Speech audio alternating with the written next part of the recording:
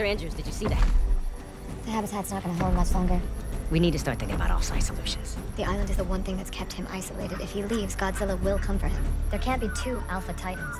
The whole theory of an ancient rivalry stems from Iwi mythology. He's gotten too big over time. This environment won't sustain much longer. It's too unstable.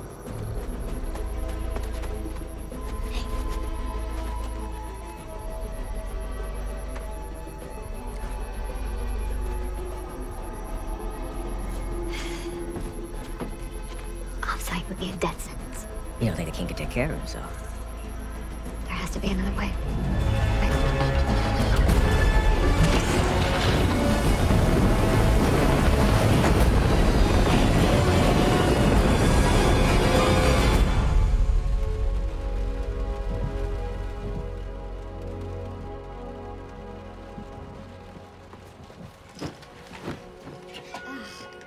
Dr. Andrews, you have a visitor waiting for you at security.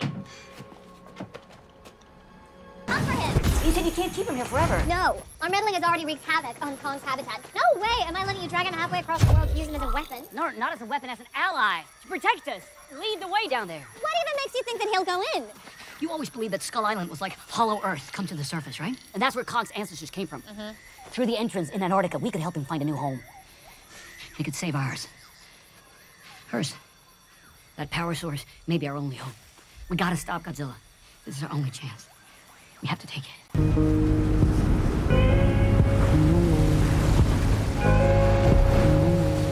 If you could see me now, the one who said that he'd rather roam, the one who said he'd rather be alone. If you could only see me now. I've been too long in the wind, too long in the rain. Whew.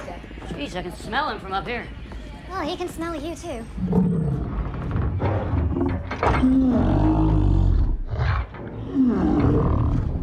Still not a fan, huh?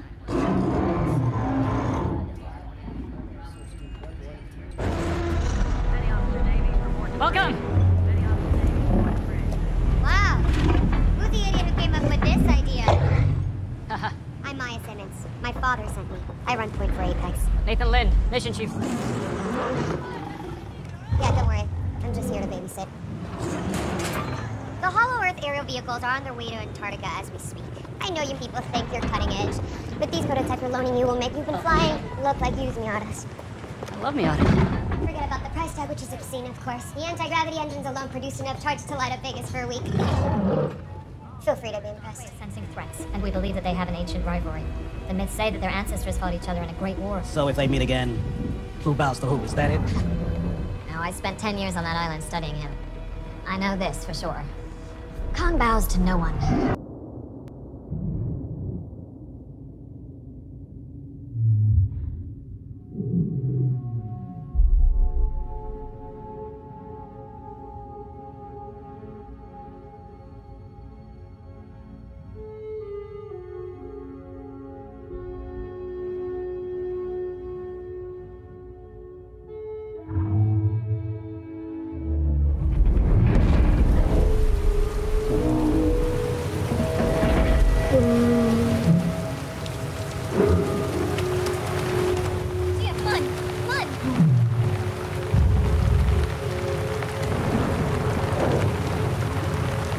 Ooh.